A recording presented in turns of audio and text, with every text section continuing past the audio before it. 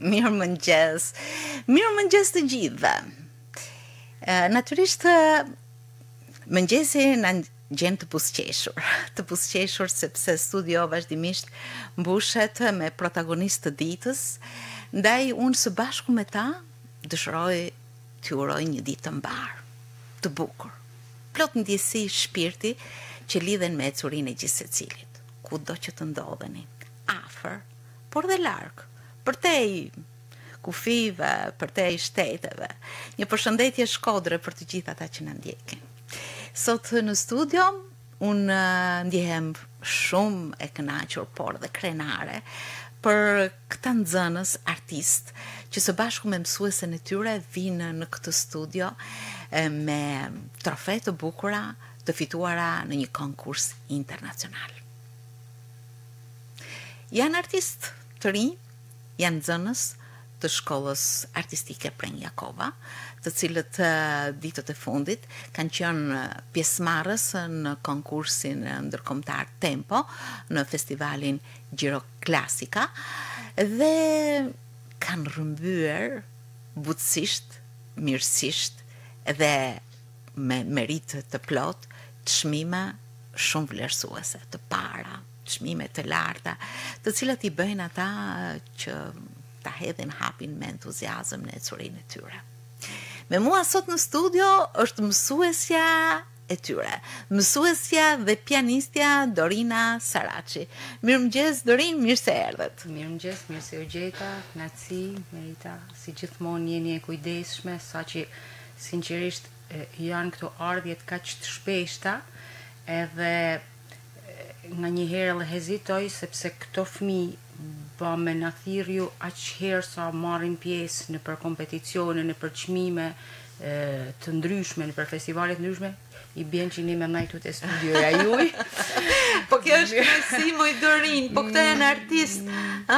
Unë gjithsesi ju falenderoj që jeni kaq e kujdesshme dhe i ndiqni vazhdimisht për t'i përcjell sukseset e tyre, po jo vetëm të tyre, por besoj se edhe të qytetit tyre, ku ata janë rritë. E vërtet. Punën e bëni ju, e bëni të përbashkët. Ne vetëm i duar trokasin. Dhe kjo është shumë minimale. Së bashku në këtë studio jemi me nxënëse dhe pianisten PUKA, pianistin SAED SELHANI dhe pianiste edhe nxënëse KEJDI PEPAJ. Mirëmëngjes, mirë se keni ardhur. Kënaqësi. Si gjithmonë. Ndjeni mirë besoj, sepse ato emocione që natyrshëm e shoqërojnë artistin deri në daljen në skenë, marrin tani ata atë kënaqësinë, si ndjeni, KEJDI? Është një kënaqësi shumë e madhe, sepse si gjithmonë çdo konkurs që ne marrim pjesë, besin shumë gjallë në kujtesën tonë, ishin emocione shumë të mëdha. Po sa herë që ulesh në piano që me fillu lojën tonë, gjithmonë kujtojnë ato fjalët e zyshës, edhe qetësohesh edhe mundohesh me lënë më të mirën tonë. Zysh Dorina, aty je, edhe kur konkurojnë e kanë... Gjithmonë zoni zyshës është të veshë, gjithmonë të i kujtu ata fjalë të sojmë. Kjo do të thotë që me zyshën jeni shumë afër, apo jo? Shumë. Është gjë bukur të mbjellësh frymëzim tek nxënësit, Dorin.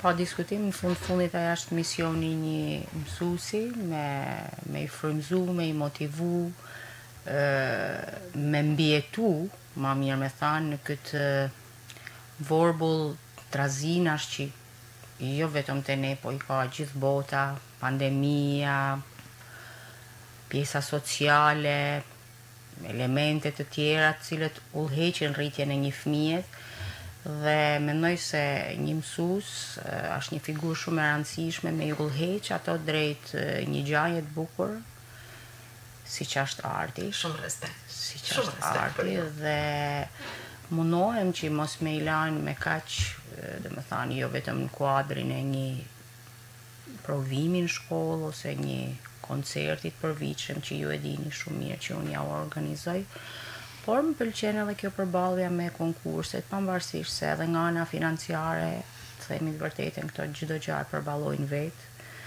Domethënë akomodimin, hotel, çdo gjë dhe është e vështirë, pa diskutim. Unë i përshëndes edhe i falenderoj për suportin që ju japin vazhdimisht, sepse nuk është pa shpenzime, me thënë drejtën, është regjistrimi, është akomodimi, është rruga, janë shumë elementa të cilët mbështetja duhet, por kur ja vlen për këta fëmijë që ky sukses nuk është dhuratë. Përkundrazi, është fruti një pune të palodhur ditë pas dite. Apo jo, Ema? Kena disa muaj që kena kanë të përgatit për këta pjesë. Ka kanë një fitë e lashme, se ka kanë programi vështirë, programi madh, po adin të pas atë synimin që unë të ke konkurs ka me shku, ka me dalë mirë, është gjithmonë që, domethënë gjithmonë të studiu më shumë e më shumë, se është e dëshira që ta shoh, domethënë që shtim. Kjo do të thotë që të planifikosh hap pas hapi punën. Të ecësh me ritmin e atij plani që krijon tek vetja bashkë me mësuesen. Në fakt çfarë ishte ky konkurs ndërkombëtar, që do thotë një pjesëmarrje e gjanë? Ishte hera parë që shkoshim, edicioni i dytë në fakt, po s'kishim kanë ndonjëherë. Menume pse mos më shku, një eksperiencë e re. Ishte diçka serioze. Programi ishte diçka që mund ta përballoshim. Kishte, mësuese Dorina, kishte një kusht të veçantë për pjesëmarrje, kishte disa kërkesa që duhet shin plotësuar. Pa diskutim, domethënë, ky është ashtu si në gjithë botën, sepse edhe ne dikun referohen për me bë ato organizatorë të referohen dikun. Dhe është e ndarë në kategori. Duke fillu nga kategoria A, nuk e di a kishte kategori junior, që është një kategori tjetër, janë fëmijët 4 ose 5 vjeç, të cilët marrin pjesë. Pastaj vjen kategoria A me klasa e parë dhe e dytë, e tretë dhe e katërt, dhe këto kanë konkuruar me klasën e 7 dhe 8, besoj. Dhe ishte një konkurs që përfshinte të gjithë instrumentet, domethënë jo vetëm pianon, por edhe instrumentat e tjerë si harqe, instrumentini. Pra kishte një pjesëmarrje të gjatë dhe jo vetëm nga Shqipëria. Jo, edhe nga Kosova, nga Maqedonia, më duket se kanë qenë disa nxënës, me sa ka mundjeni, por është në hapat e parë si konkurs, me thënë vërtetën, dhe pjesëmarrja ka qenë jashtëzakonisht e kënaqshme. SAED si ndjer në këtë konkurim? Pak emocione, si gjithmonë dihet. Dhe kur ula në piano, gjithmonë duhet me pas kujdes për me ditë vendin e stolit. Atë joria e venerej kur ulesh vendin e stolit, dhe duhet me marrë një pushim përpara se fillojmë. Këto janë disa parametra profesional. Unë këtyre ja u kam thanë që është vegjël në fakt, dhe ju kam thanë, biles kam një histori shumë të bukur me një nxënëse që edhe ju e njihni, me Nikol, edhe i tham, Nikol, edhe i tham, ishte e vogël Nikol, i tham, të lutem, çdo gjë ka rëndësi, mënyra se si shkon te pianoja, mënyra se si përshëndet, sa kohë merr nga kalimi të një pjesë të tjetra etj. Edhe ajo ishte e vogël, normalisht, nuk bani ato që unë i thash, edhe kur i thash, po atë thash me zemër, merr kohë, mendoj e pjesën, mendoj 2-3 gjëra përpara se me luaj, e di tha, po i mendova shpejt. Dhe kështu që të gjithë janë elementa që botë bukur, bota e ishte Nikol Baken klas 2 atëherë.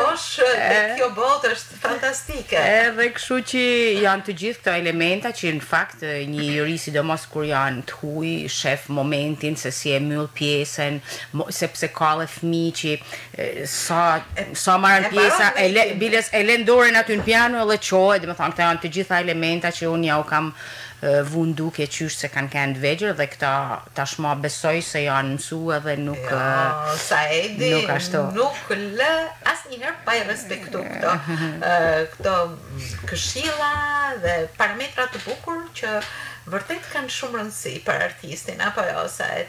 Çfarë pjesësh ke luajtur në këtë konkurs? Ke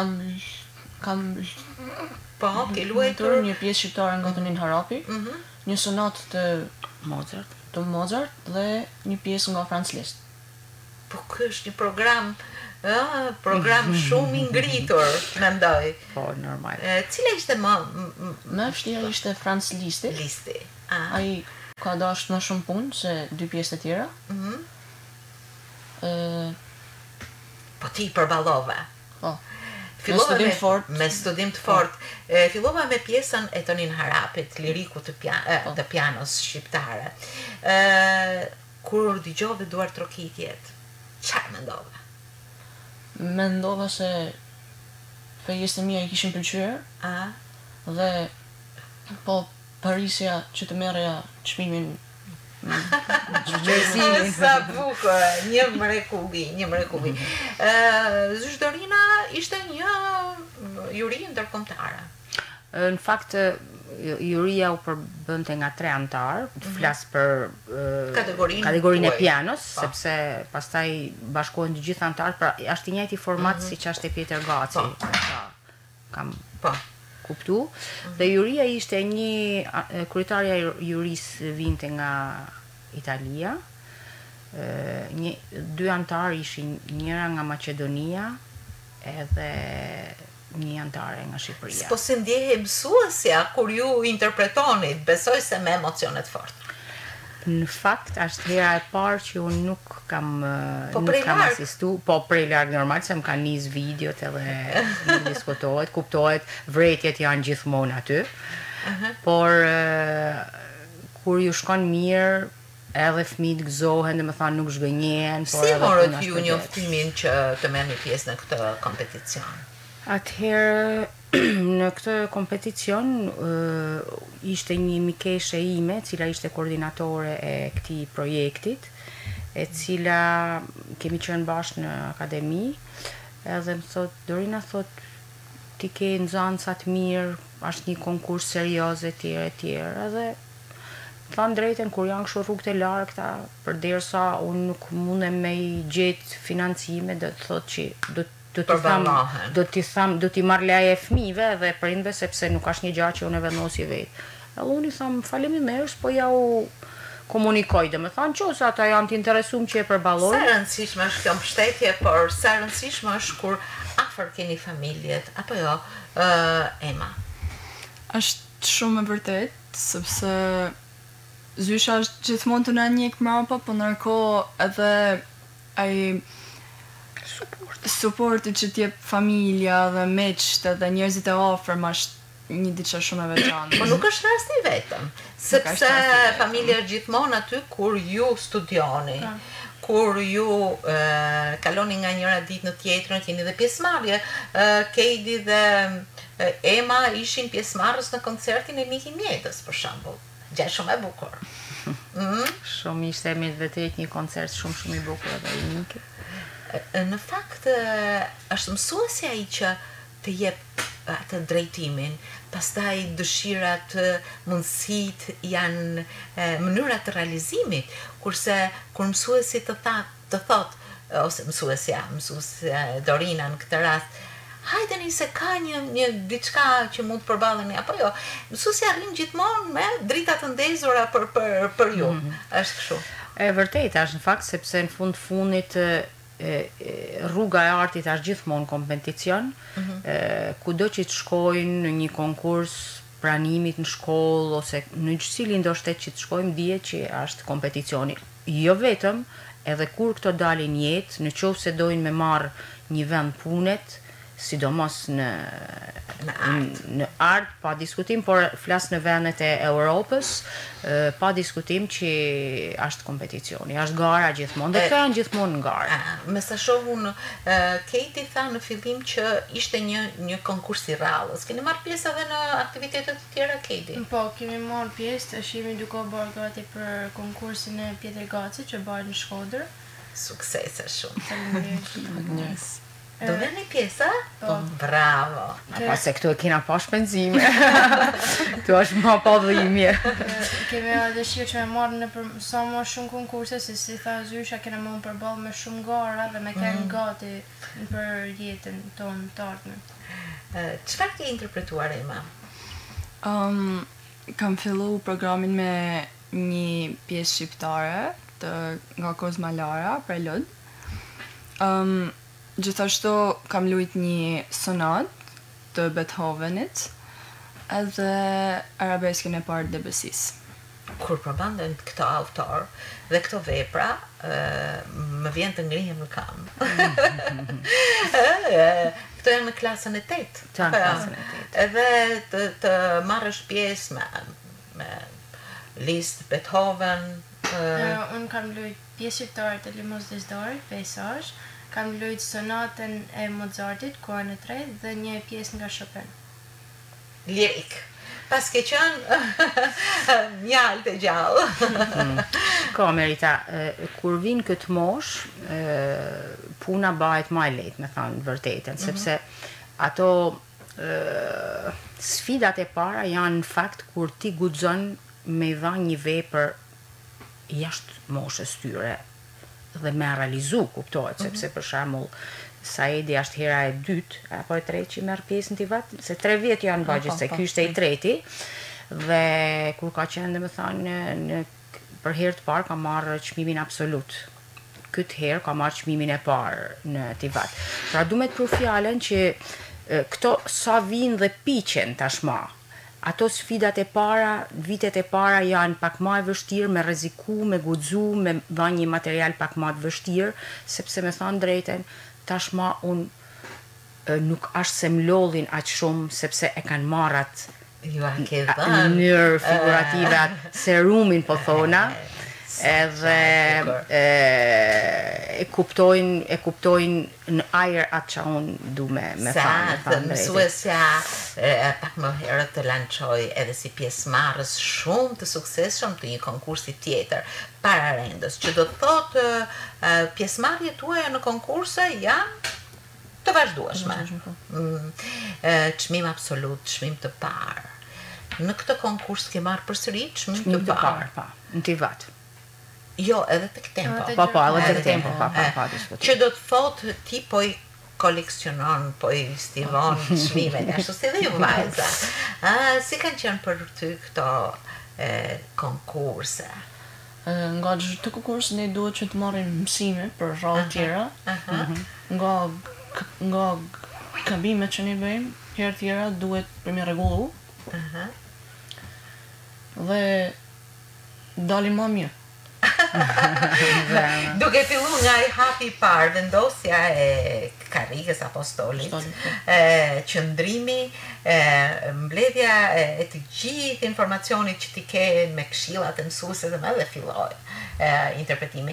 Ke ndonjë ngjarje të veçantë gjatë këtij rrugtimit tan, kur e keni vetin shumë të veçantë, kur të kanë ngritë me duar trokitje, kur të kanë vlerësuar shumë, kur të kanë përshëndetur. Ka shumë, nuk i marrë mend. Një që ishte tash në Gjiroclassica, kur mbarova listin, unë ndiva shumë krenar për vetin, që e kam arrit këtë pjesë, për kaq pak kohë. E vërtet është. E ka ba për shumë pak kohë SAED-i. Po si studion ti SAED? Unë studioj me pjesë-pjesë. Në të rritë pjesë të ditës. Pra e parcelizon studimin. Kohën, që do të thotë ndoshta është më produktive, ke marrë edhe mësime nga mësuesja për këtë, apo ja? Po, pa diskutim, unë ju tham gjithmonë, dhe me thanë, loja është ose para mësuesit, ose në fund studimit me pa që keni arrit, ato orë që keni punu.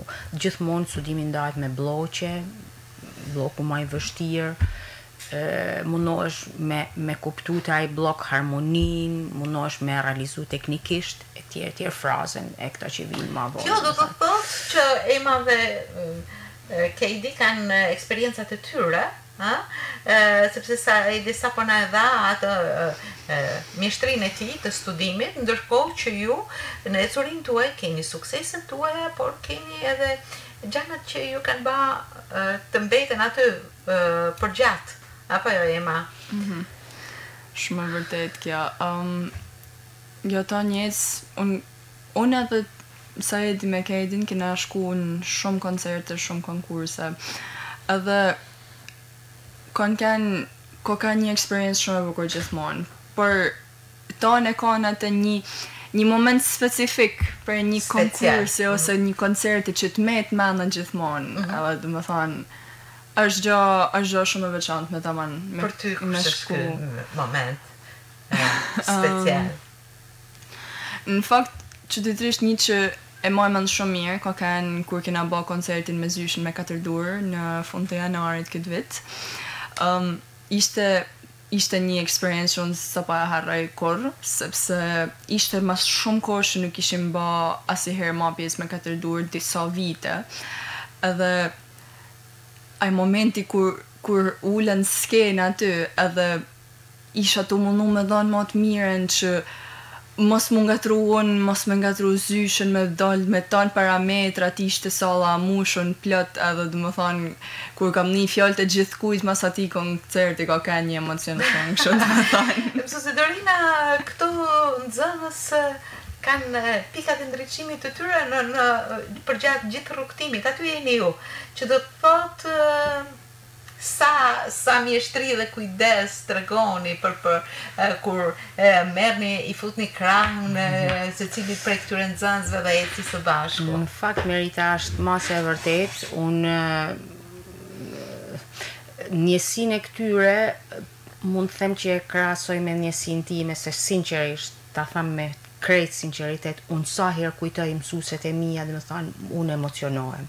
Dhe më thanë, edhe vetë arti, vetë ora e pianos është aq e afërt, aq intime, sa lidhesh, këta më duken si fëmijët e mi, dhe më thanë, unë me këta bisedoj çdo gjë, i kam shumë të afërt dhe sinqerisht në momentin kur edhe investon shumë, atëherë nihesh krenare për vlerësimet, për atë që nuk harrohet asnjëherë, nuk i harrojnë. KEJDI ka eksperiencën e vet. KEJDI, çfarë çmimi ke marrë tek konkursi? Konkursi Gjiroclassica, kam marrë çmimin e parë dhe aty. Urime. Po si erdhi kjo, patjetër që ke studiuar shumë? Normal që studimi dhe përkushtimi është shumë i madh, sepse të urrit të vinë pjesë të më të vështira dhe duhet më shumë studim. Edhe besoj se ja kena arrit, sepse me qenë se jena vlerësuar me këto çmime të mira, edhe juria na tha fjalë shumë mira që i kena pëlqyer, edhe besoj se ja kena arrit. Kera pjesëve shumë të bukura, Limos Dizdari, Chopin, Mozart. Mendon se ke ndonjë qasje të veçantë ndaj këtyre kompozitorëve? Atëherë të tre janë kompozitorë shumë të mëdhenj. Mendoj më shumë me Chopinin, sepse pjesa Chopin që kam luajtur në poloneze është një pjesë shumë madhështore, shumë e fuqishme, por gjithashtu edhe që përfshin emocion dhe dhimbje mërë, edhe është pjesë shumë e bukur, edhe besoj se më ka kanë më afër me. Po i trajnoni në mënyrë speciale. Zysh Dorina. Ndoshta ti kishin di ndonjëherë kështu. Ja, do të thënë, emën e kam nisë sepse kur kam pas bërë një koncert në lice, kemi pas bërë një koncert recital me nxënësat në lice, edhe emën e kam nisë në fakt. Biles ka qenë te VSH-ja që na paten ftu. Edhe thash, bravo, Ema më pëlqen, sepse Ema edhe lexon shumë libra, me thënë drejten, por edhe KEJDI, jashtëzakonisht shumë, po kështu edhe SAED-i, këta të gjithë, shife, Merita, çdo gjë që ju ashtë fut mrena në shpirt, ka mu pasqyru edhe në bisedë, roli mësuesit është shumë i madh. Kudo qofshin mësuesit një përshëndetje shumë e përzemërt. Ja çfarë mbjell tek nxënësit. Shumë herë e përmend, janë themelet mbi të cilët ndërtohet pastaj ngrehina e mëdha me shumë kate jetës profesionale, artistike në rastin tuaj. Ju ka frymëzuar kjo pjesëmarrje? Ju ka dhënë një shtytje? Se mos harrojmë që keni konkursin tjetër. Është Pjetër Gaci tashti. Po, edhe 50% e punës është e zyshës, si zemra, puna është e përbashkë, se diskutoj që jashtë, se mas me keni ju të talentum, dhe me thanë, nuk ashtë, edhe be një, dhe me thanë, nga eksperienca, flas që edhe një fëmijë që nuk ka kena që talentum, kur punohet fort, diçka e nxjerr, mund ta nxjerrësh në mënyrë mas skematike, po e nxjerr, sepse i vehesh punës e tjera. Por kur ke fëmijë talentum, me thënë drejten, është jo vetëm që është kënaqësia më e madhe, po edhe frutet e punës janë rezultatet janë më të dukshme. Kështu që unë i falenderoj këto fëmijë për çdo gjë që marrin parasysh, të më thënë nga mësimdhënia ime, edhe që të gjitha ato vërejtje mundohen me i realizu në studim, sepse në fundin që ose këta nuk bajnë pjesën e tyre të punës, i cili është studimi, fjalët e mia shkojnë kod, me thënë, kështu që unë i falenderoj që më vlerësojnë edhe më respektojnë në këtë drejtim. Për sot kemë forcë, unë kuptoj që do të vazhdojmë me punu. Nisi një ëndër që bëhet realitet, kur mësuesja ju vë përpara e repertorin, ju nuk e di, e diskutoni së bashku, apo e merrni patjetër si të mirëqen të gjithë propozimin e mësueses, por puna, ajo është e juaja. Dhe kjo punë frymëzuese natyrisht ju bën që të ecni ditë pas dite, edhe të mrini stade. Pra dhe me thana gjithmonë që unë ju thamë nxënësave që duhet keni atë autokontrollin, sepse bie fjala mund studiosh me orë të tëra, por kur ti nuk je 100% i përqendruar tek ajo që ai tu bë, atëherë ato orë i ke harxhu krejt kot. Dhe këto janë fëmijë të vëmendshëm, me thënë drejten, kuptohet që ka edhe momente që se janë fëmijë, dhe biles për këtë edhe nga njëherë më vjen keq, por si të gjithë ne nuk kena kalu në një fëmiri, sepse arti është një rrugë shumë e vështirë. Arti është sfidë, sakrificë, është përkushtim që në vogli të proporcionosh kohën edhe pak lojë, por edhe loja në piano është një lojë që të frymëzon. Ju falenderoj shumë. Ju falenderoj shumë që dhatë këto motive të bukura dhe entuziaste të ecjes suaj, për të cilat duhet të jemi shumë krenar. Këto fëmijë binë në Shkodër, çmimet e para në një konkurs internacional të zhvilluar në Gjiroclassica, dhe jam e bindur se do sjellin përsëri të tjera çmime dhe suksesa në drejtimin e mësuesës suaj të dashur Dorina SARAÇI. Ju falenderoj. Suksese Ema, suksese SAED, suksese KEJDI. Edhe një duartëvitje për syshen. Edhe një gjë, sepse në mëngjes kur po dilja nga shtëpia, më shkruan djali, mam thot kur të shohim, i tham, i tregoj orarin, kështu që du mi përshëndet Brianin, Lisën, Tejan, edhe Saren, që më njeke një palë nga Franca dhe pjesa tjetër nga Irlanda. Mësuesja ka një zemër të madhe, natyrisht për familjen e saj, por edhe për këtë familje artistike me të cilën komunikon vazhdimisht. Mbarësi dhe suksese. Shumë falenderime. Shumë falenderime dhe shumë urime për vazhdimsinë tuaj. Ju falenderoj shumë. Faleminderit. Mbarësi. Të jeni përsëri fitues, a? Ta shohim se në Shkodër është pak më e çuditshme, po ta shohim.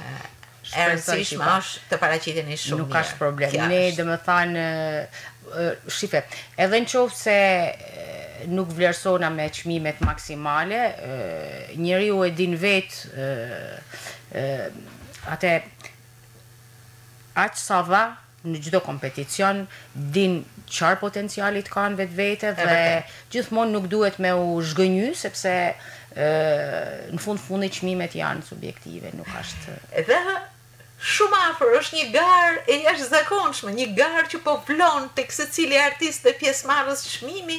Pjetër Gaci, një juri prestigjioze ka ardhur, do vi në Shkodër në drejtimin e maestro Paçalin Pavacit, por edhe gjithë artistit të tjerë të jurive. Faleminderit shumë, suksese. Faleminderit.